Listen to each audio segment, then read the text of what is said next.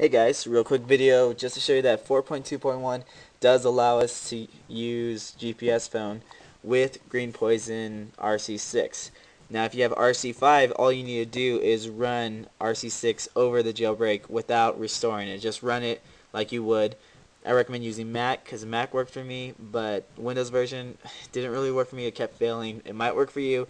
If it doesn't, then try using a Mac. If you don't have a Mac, try to find a friend and you can just use it real fast. You don't have to actually like sync with the computer or anything.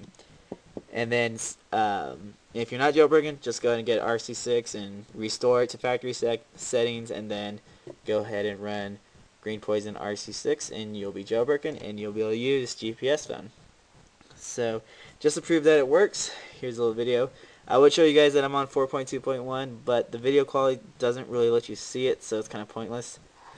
But I just hope you guys trust me on that. So here it is. So you can see that it works. And also save states do also work. And that's it. So again guys, just if you're on rc5 already with greenpois0n, just run the jailbreak again without restoring it. Just plug it in and follow the directions and it should work. Again, use Mac.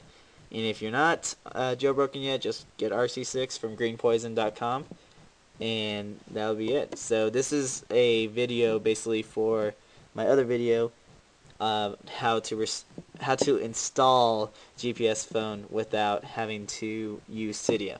So hope you guys liked the video. Again, proof video, that's all it is. So peace out guys, hope you guys enjoyed.